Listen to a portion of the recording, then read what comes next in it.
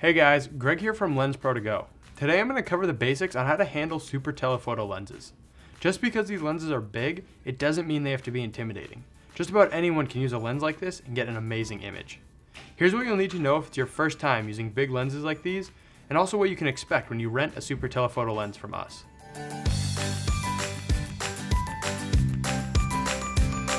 It all starts with the included 10-ball long lens case. It's got a dual closure design. There's a quick release buckle and a more secure zipper closure.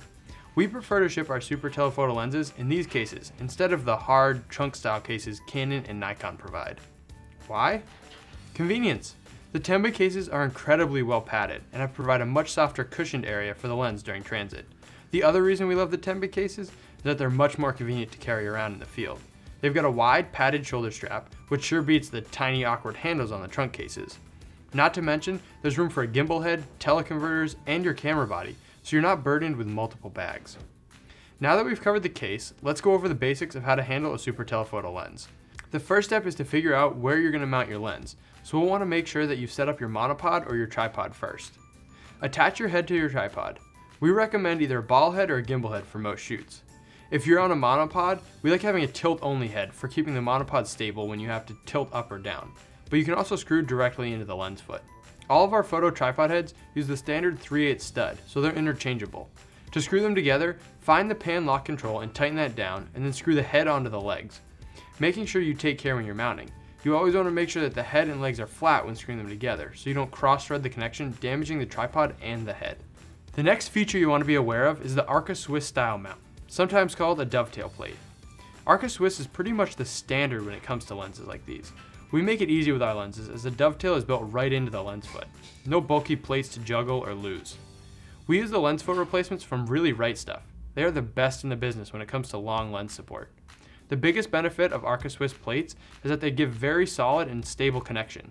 Plus they allow you to slide the lens back and forth in the mount, and that lets you achieve a better balance. Speaking of balance, let's look at how you balance a gimbal head. The beauty of these heads is that they make the lens very easy to maneuver.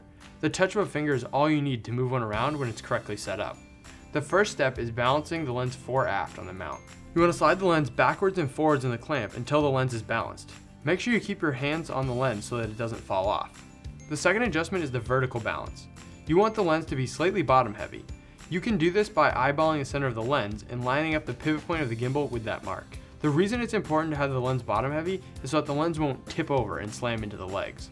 The number one rule when using a super telephoto lens actually has to deal with protecting your camera.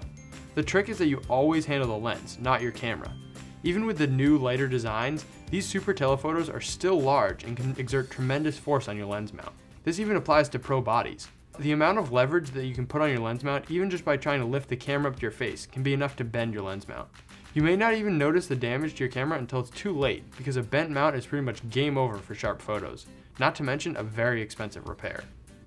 Again, always handle your camera by the lens. The best way to think of this is that your camera is just a little attachment on the back of this huge piece of glass. You want to mount the lens to the gimbal or ball head first, and then mount your camera. Just match up the dots on your camera to the lens and give it a twist. And that's about it. You're ready to get out into the field and start shooting. In a later video, we'll cover what all the switches are on the side of the lens and the proper shooting techniques for getting sharp images. If you'd like to check out our rental lineup of super telephoto lenses, follow the link above. If you have any questions on choosing the right gear, give one of our experienced experts a call or shoot us an email at service@lensprotogo.com. And as always, thanks for watching, and don't forget to subscribe.